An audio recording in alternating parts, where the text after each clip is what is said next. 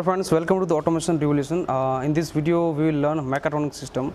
So first, mechatronic system is consist of different types of technologies like electrical, electronics and different types of mechanism.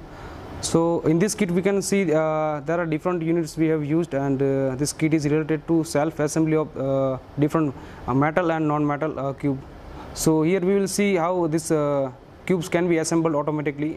So you can see in this kit we have used this conveyor belt system and the PLC based control system, and we have pneumatic control also. So this type of control we can use for mechatronic system. So now we will see first the operation of this kit, and then later on we will see different unit wise processing, how it's working on the system.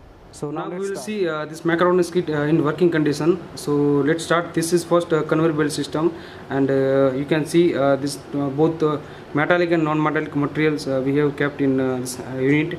And now we will start this system. So I will just press this button for start kit. So you can see this metallic cube is running over this conveyor belt, and this all sensor are sensing.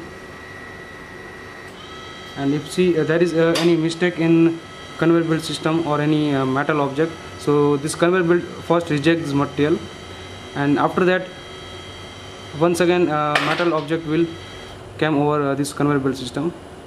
So now this unit will take second object.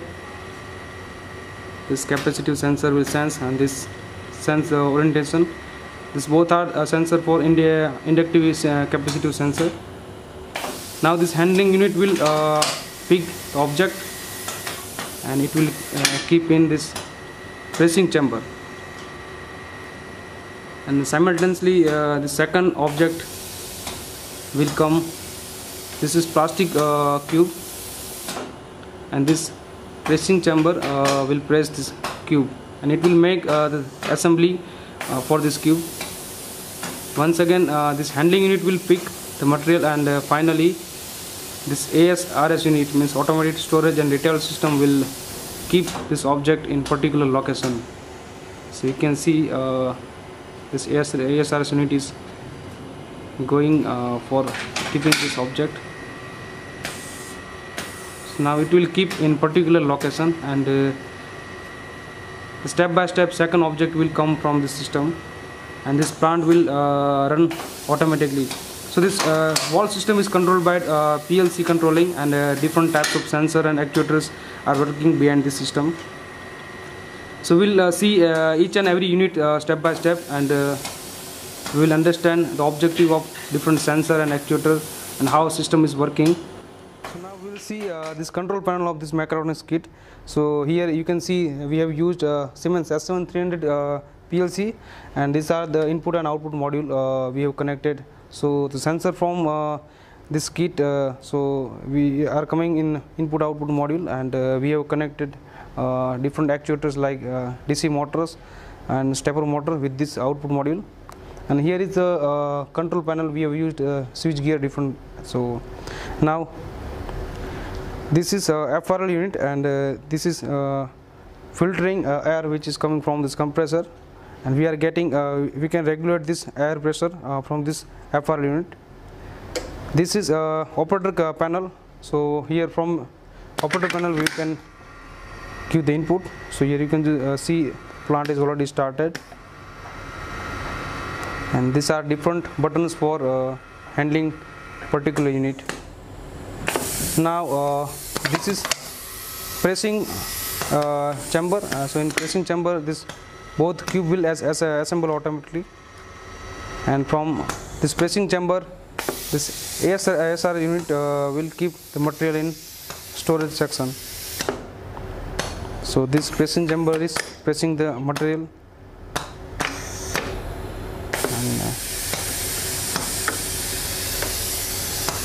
this is finally ASRS unit.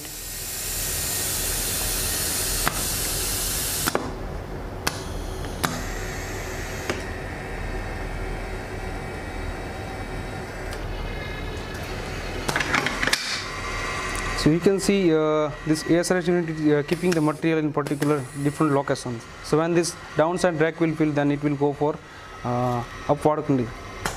and this will keep the material in step-by-step condition. This is how this mechatronics system is working. Here you can see we have two types of object. One is non-metal and one is metal type material. So we want to assemble this both cube automatically with this system. So here we have two types of this storage unit. First one is for this metal object and second one is for plastic object. Then this is the conveyor belt over which this cube are running, and first sensor, this is capacitive sensor which is sensing whether material present or not, and you can change this capacitivity from this spot. So this sensor is sensing the presence of any object.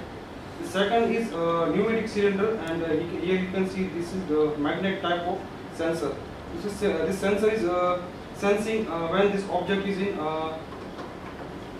exact condition. So this sensor is sensing this orientation. This sensor will send the signal to PLC, and then next execution cycle will happen. This third one sensor is photo sensor, so only a metal type of object will sense. You can see here this indication is coming. So the only reflective type of material will sense this object. Last sensor is inductive type sensor. This sensor will sense only metal type of material. So you can see here. So if there is any metal type material, so this sensor will send the signal to PLC. So all these sensors are sensing any object, and it is sending the signal to PLC for the next execution cycle. In last we have this light sensor, and in end when there is object in conveyor belt end condition, that time the sensor is sending the signal to PLC.